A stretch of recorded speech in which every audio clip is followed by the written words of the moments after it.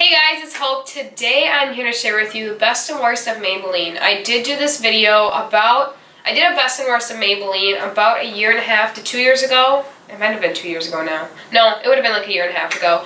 And I have gotten so many new products since then. I might end up repeating a few products just because like there's ones that I love so much that I just end up repeating again. And then there's a lot of new stuff. So 18 products to share with you. So this video might be long. You might want to grab a cup of coffee, whether it's in the morning, some tea, hot chocolate, maybe a 3-course meal because you probably are going to be sitting here for a while.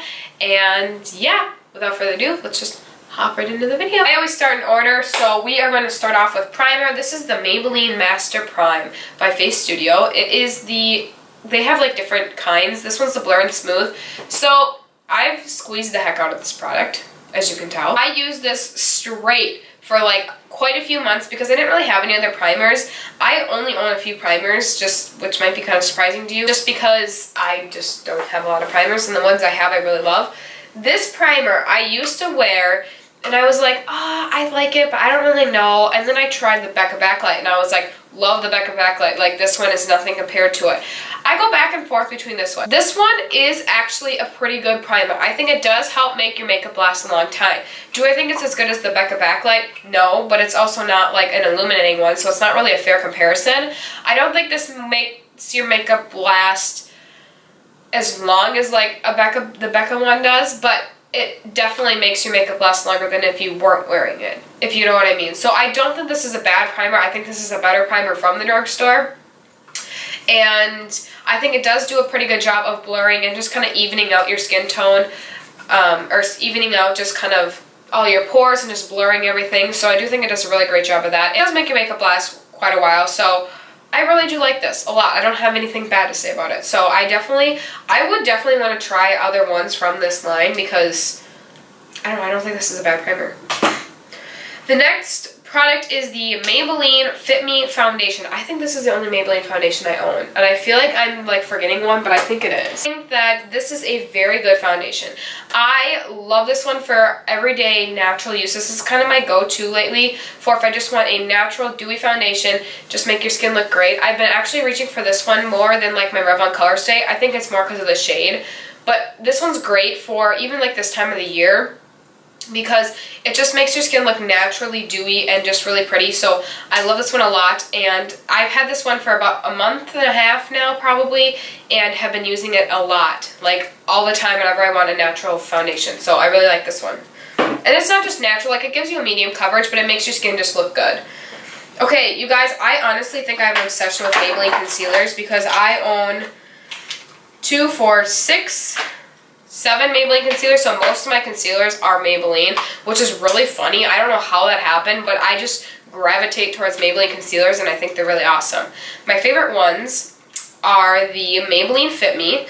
This has always been a favorite. Right now I'm in 10 Light. I actually probably should get 20 Sand, to be honest.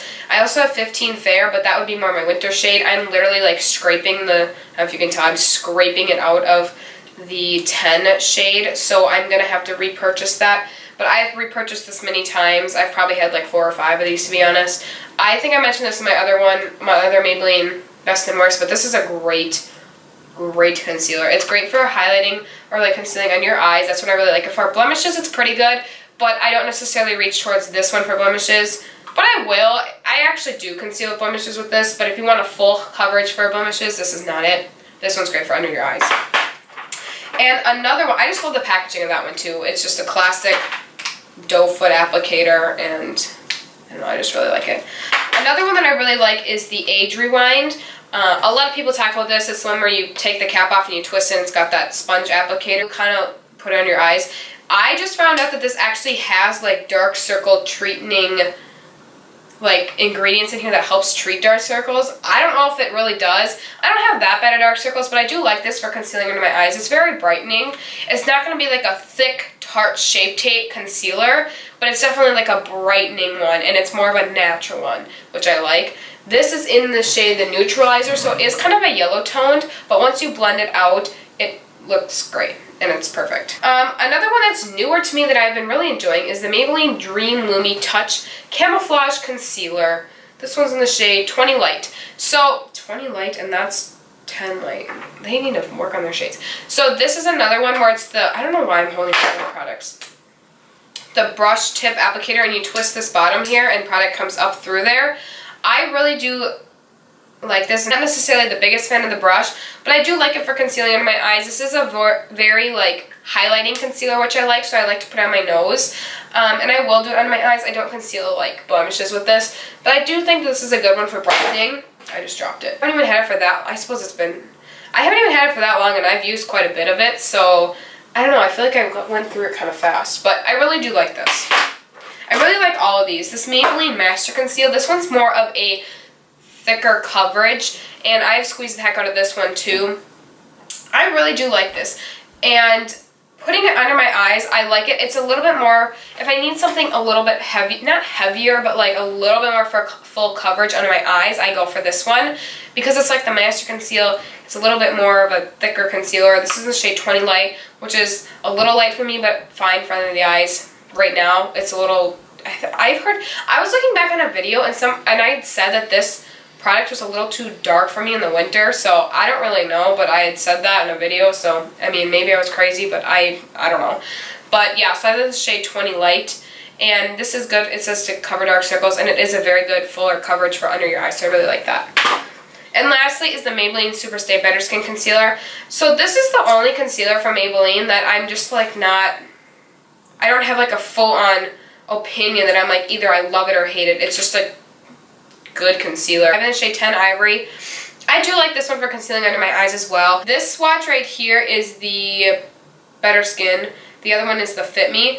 The Fit Me is kind of gray toned. I do think that the Better Skin might have the slightest bit, a little bit more coverage, but not a whole lot. I do like this one for under my eyes. It's not like anything, I don't know, when I look at this one, I don't just like gravitate towards it, but it's not a bad concealer. So I don't know, I just have other ones that I just end up reaching for more than. But if you've been eyeing this one up, I think you would like it. It does conceal under your eyes pretty well, and yeah, none of these I would really reach for blemishes necessarily. Besides, well, yeah, maybe the Master Conceal. If they have I have like a heavy duty concealer from Hard Candy that I like to use for blemishes, but this one's still not bad. A Maybelline brow product is the Brow Drama, the Shaping Chalk. I did a video, I will link it in the eye if you haven't seen it on this. It actually got quite a few views, surprisingly. This is not like a bad product at all. This is gonna drive me crazy. It's literally this applicator that has like, it's like a spatula. Literally like a spatula, but it's like full of powder. And you put it on your brows, and it's a little bit more of a warm tone. I can swatch it right here. Ooh. It actually is a little cooler tone. I think the reason why I didn't love this as much either was the shade. This is not really a bad product. Is it for me? No. But if somebody really liked this, like this makes your brows look like you can't really see the hairs on your brows. So it really looks like you have like drawn on brows. But if you like that, I don't think it's a bad product. I think it fills it in nicely. I didn't really wear test it for many hours in a day, but I thought it wore pretty well. And this shade is nice and grayer, more gray tone. I kind of wish I would have gotten a lighter shade, because I think that was part of my problem. My brows got so dark, and I'm trying to make sure, I'm trying to lighten my brows up a little bit, because I do highlight and dye my hair blonde. Natural hair color is darker like this. I wonder if I should grow my hair out and just let it be natural. But that's my natural hair color. It's like this darker color, and all this is like, I've dyed it. So, and this is my natural hair, by the way, if you wondered. It's a little crazy, but trying to fill in my brows a little bit lighter and not use darker products. But I don't think this is a bad product, and I think if you're into this stuff, you would like it. It's just not something for me, personally. It's more of a personal preference. Oh my gosh, I forgot to mention this. This is the Maybelline Master Camo Concealer. This is the green one.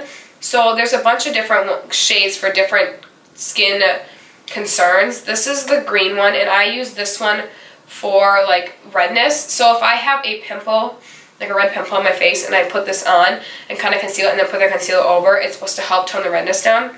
I haven't had to test it out on a major blemish yet, because I haven't had any lately, knock on wood. But if I do need it, I do like it. I have covered up a little bit of redness, and I do think it helps. The green is supposed to cancel it out, and this is what it looks like. It is a very like neon green, surprisingly. I don't know why it's this neon, but like I covered it up with concealer and I didn't have a problem with it showing through, so I think that's really good. And it's green obviously, but like the concealer on top blended it out and covered it up nicely, so I didn't have a problem with that, and I thought it did a pretty good job. Rosacea or anything, I can't speak for that, but like little blemishes, it did help. I have two eyeshadows. I don't know about the second one. I think they have this shade, but it's like newer. This I've had for a while. These are like the Maybelline single shadows. I have it in New Glow and Tastefully Taupe. New Glow is a very pretty like rose gold shade. Like very pretty. It's right there. And these are only $2.99, you guys. That is insane. That is so cheap for like an eyeshadow, especially from the drugstore. Like the L'Oreal ones, infallible ones, they're like $6 or $7.99, $6.99. I don't know. Those are, I mean, they're not expensive compared to high-end ones, but they're still kind of spendy. This isn't Tastefully Taupe. Oh, these are pretty shades. I do really like these a lot, and I think they're really, like, they're worth $2.99. Like, these are worth like the same price as those L'Oreal ones, just about. And so this is a really good deal. So if you have an eye up a shade from this line, I would definitely go pick it out. Other shades really stand out to me from this line, just because I think it's because I have so many other eyeshadow palettes that I have all these shades already as it is. But these are very good shadows if you're running. I've heard that there's a couple hit or miss, but these two are good. I have 3 mascaras. I've definitely tried many Maybelline mascaras over the years, but these are the 3 I own. Maybelline Lash Sensational. This mascara, I swear, is mentioned in every single video of mine. Hands down, favorite mascara of all time. Drugstore high-end, my favorite. Love this stuff.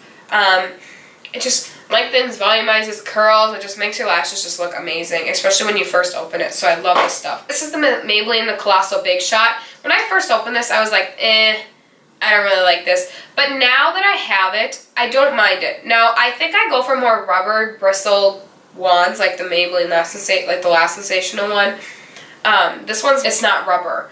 And it is kind of like tapered a little bit, but it's not a bad mascara. It's just more for natural days, and it's a little bit of a drier formula, which is kind of surprising. I feel like Maybelline creates wetter formula mascaras, and this one's a little bit more dry than the other ones. But this one's not bad. Is it flexible? No.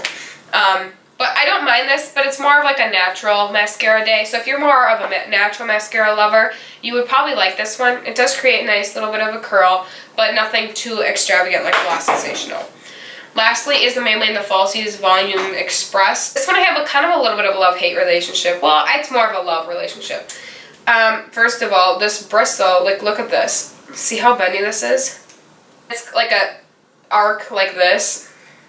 And then it's also just, these are also bristles, so they're like not rubber bristles. They mix in my mascaras a lot, and so this one I would always pair with a different one. But if I find the right combo, I really do like this. It does volumize, not necessarily curl as much. It does kind of lengthen and volumize, but this is not my favorite, but it's not a bad mascara, so I do like this one, but it's not like the best one out there, if you know what I mean. Like, I like my Maybelline Lash Sensational better, but this one still is a pretty good one. I would say this one's probably in between these. So like this one's in the middle, this one's like intense, natural, and kind of in between. I have lip products. I know I mentioned, I'm pretty sure these two in that video, the Maybelline, the Elixir. It's more of a gloss, and it's like a darker shade, so I don't love these, but it's more of a personal thing. They have a little bit stronger scent, but it's more of a personal thing because it's like a thicker gloss that's colored, and I'm not necessarily into those glossy, like it moves around a little bit. Let me put it on. It's very nice. It is a little bit sticky. I don't really tend to go for stickier products, but I feel like it makes them last a little bit longer than if it wasn't sticky. Just kind of move around and separate a little bit. I would not wear this on its own, but if you put it on top of a lipstick like I just did, it looks pretty good. Also, I have these lipsticks. I don't know which one this is. I mean, they're the Color Sensational. This one's like a more of a natural shade in Pink Sand. I think this one's, I've had this lipstick for a while. It's more of like a sheer one, a light pink. And then I have this one, which I really like. Oh, this is the Inti-Matte in the shade Toasted Truffle. I love this shade. I just got this not very long ago. Look at how pretty that shade is. So I love the Inti-Mattes. This one is not bad, but I never really reached for it.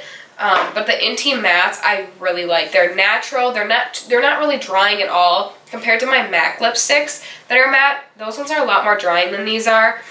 They're good price. They last quite a while. I mean, if you're eating and stuff, they're not a liquid lipstick, so they are going to wear off. But they're just a classic matte lipstick. So if you're looking for that, you would really like that. Okay, so those are all of the products that I have from Maybelline. Let me know some of your favorite products from Maybelline down in the comments. Also some that you don't really like, because I would really like to stay away. There's not really any that I have like complete dud with. So I hope you guys enjoyed. Please thumbs this video up if you like Best and Worst series. I hope you will subscribe and stay tuned for some future videos I have coming. I have some fun ones planned. I'd love for you to become a part of the Simply Hope family. Until then, I will see you guys in my next video. Bye, you guys.